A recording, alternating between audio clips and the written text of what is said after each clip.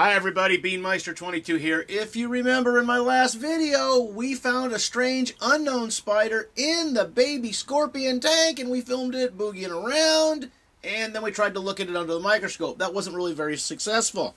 But I did some poking around and under further investigation I stumbled upon some egg sacs in that scorpion baby habitat, and I'm going to have to guess, I am almost 1,000% sure that these egg sacs belong to that unknown spider. Now, these are some weird looking egg sacs. They're not like the big, bright, round, or I should say spherical egg sacs of the black widow, or the kind of blotchy, wannabe spherical egg sacs of the false black widow.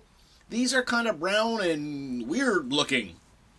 And as we're looking at these under magnification, you can see there's some little spider babies coming out of them. I cannot tell. These spider babies definitely look different than the Black Widow spider babies. So, you know, there is no chance you're going to mistake one spider baby here for another.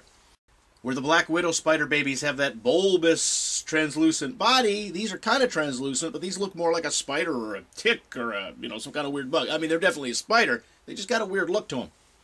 And not only do the spider babies have a weird look to them, you can see there's a spider baby, spider baby, spider baby. The egg sacs themselves have that weird look. And I mentioned, they look brown and weird and clumpy or something. But since these spider babies are hatchable, I don't know if this egg sac looks the way it is because it's old and the spider babies are hatching, because even the Black Widow egg sacs darken as they near hatching time. They start bright white and they'll get darker and darker and darker, and then spider babies! So yeah, I really don't know. And at this point, unless that weird spider laid any more spider baby egg sacs, there's no way for me to tell if this is what the egg sac always looks like, or if it starts out lighter and then turns into this. You know what this kind of looks like? These egg sacs kind of remind me of those, those weird mushroom spory kind of things that you'll get out in the lawn, that kind of puffball thing that when you stomp on them, the little puff of stuff comes out of them? Well, I say little puff. If it's a small one, it's a little puff. If it's one of the bigger ones, you'll get a big puff. You say, wow, that's cool when you're stomping on it. What you're doing, you're releasing mushroom or fungus spores everywhere. That's how, horror movies start, right? Rawr!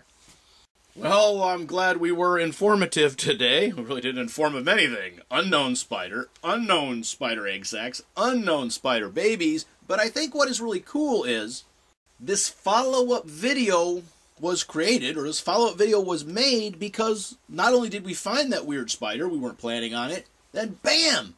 After that video was made, we found that weird spider's egg sacs. And then, of course, the weird spider babies. Found those too. Judging by the lack of spider babies coming out of these egg sacs, we can conclude one of two things.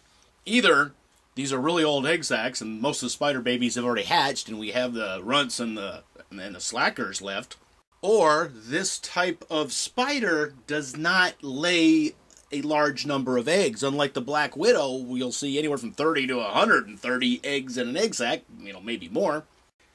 It's possible this spider only lays a dozen or so, or a couple dozen. So I don't know. If you know what kind of spider this is, if you know what kind of egg sac this is, if you know what kind of spider babies are, let me know. Leave your comments in the comment section. Hey, as always, thanks for watching.